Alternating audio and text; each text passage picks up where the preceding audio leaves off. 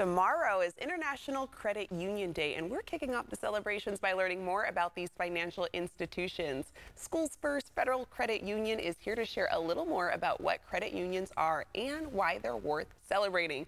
Here to explain is Travis Mara, the Roseville branch manager for SchoolsFirst Federal Credit Union. Hey, Travis. Hey, good morning. Good morning. So a big celebration coming tomorrow. What is International Credit Union Day all about? Yeah, you know, like you said, International Credit Union Day is tomorrow, October 19th, and it's really just a day to kind of recognize and celebrate the credit union movement, as well as the value that credit unions bring, not just to the members, but to the communities it serves. Yeah. It occurs on the third Thursday in October, and actually this year is the 75th anniversary, so big deal. And having personally worked in credit unions for 16 years, you know, this is an event that I hold near and dear to my heart. Yeah, that's why we're matching. We're rocking the colors for SchoolsFirst today.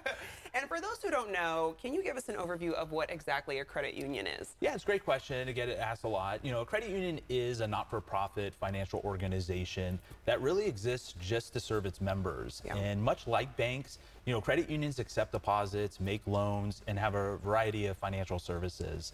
A great thing about credit unions is any of the profits are returned back to the members in the form of better rates on their loan products, as well as lower fees and a low to no cost services. All right, and there's a lot of similarities between a bank and a credit union, but also some key differences. Can you talk about what those are? Yeah, definitely. There are several differences between credit unions and banks. Kind of the first difference, I would say, is credit unions somewhat limit who can join. Each credit union is going to vary differently on where their membership comes from. Some it may be based on like a specific employer group. Others it may just be where they are, like a geographic location. Another difference is credit unions are cooperative, even amongst other credit unions.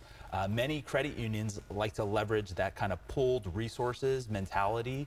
And what they do is they utilize each other's resources to tap into kind of a shared branch and ATM network. So what that means is members of certain credit unions can access surcharge-free ATMs nationwide, as well as use shared branches. So it feels like they're going into their own branch of their own kind of credit union, even though it's out of the area. And then finally, my favorite difference is credit union decisions are made by a member-appointed board. And those decisions are based on what's best for the members, not shareholders. And so you really have that member ownership type of feeling, and every member does get a vote, and they can use that vote to determine who sits on that board. So your voice really does matter in credit unions. Yeah, one of the things I hear from people who have credit unions that they like is on Thursdays they get the paycheck for the direct deposit opposed to Friday. So that's day early, yes. There you go. So that's a plus.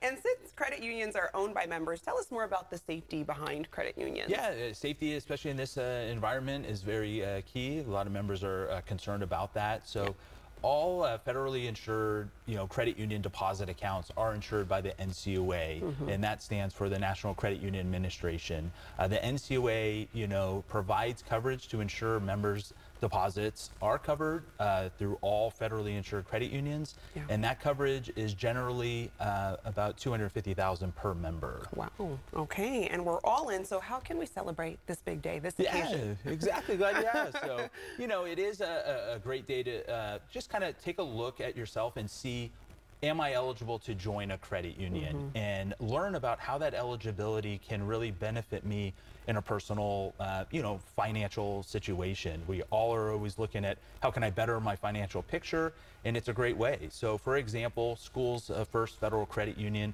serves school employees and their immediate family. So if you or your immediate family works for a school or a school district in California, whether it's an educator or a classified employee, you're eligible for our membership.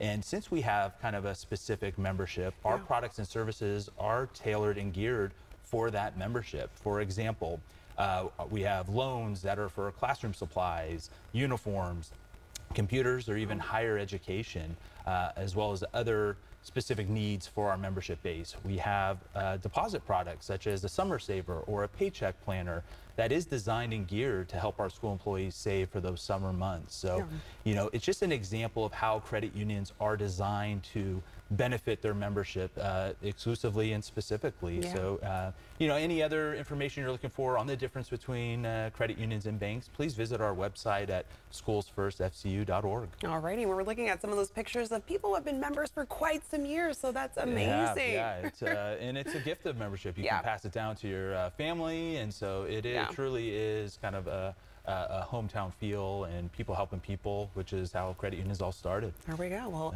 I know I'm saying it early, but happy International Credit Union Day to you. Thank you. Likewise. All righty, and you can visit one of the many Schools First Federal Credit Union branch locations as seen on the screen. And like Jarvis mentioned, you can find out more online by going to SchoolsFirstFCU.org